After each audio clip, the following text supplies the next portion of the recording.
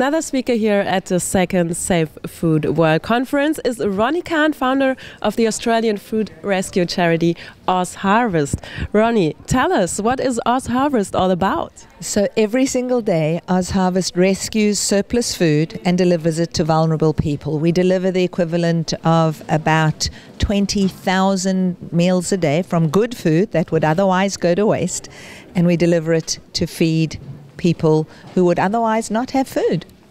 And where does the good food come from?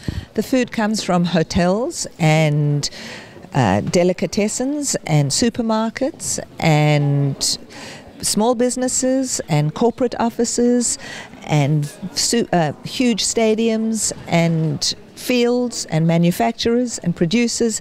Anywhere that good food is made, produced, grown, we collect that food and we deliver it to people. When was it founded and how did you get the idea to found it? So OzHarvest this year will be 10 years old, and I started it because I was in the hospitality industry, and every day I was putting on wonderful events, but my events all had wonderful food, and there was always food going to waste at the end of them, and it just felt appalling. It wasn't the right thing to do, and so when I could, the time came that I decided that this is where I must put my energy. So you came all the way from Australia to here to the World Conference. Why is it important for you to be here? Well, it's very important. As the Australasian partner of the United Nations Environmental Programme, which we take very seriously and we're very proud to be their partner, in Australia we raise awareness about food waste every single day.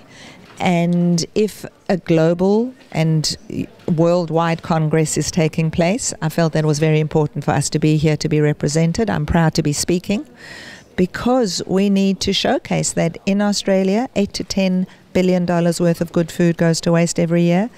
And by us having saved so far 26 million, the equivalent of 26 million meals, which is 10 million kilos of good food, we are part of that fight, and therefore I wanted to be here.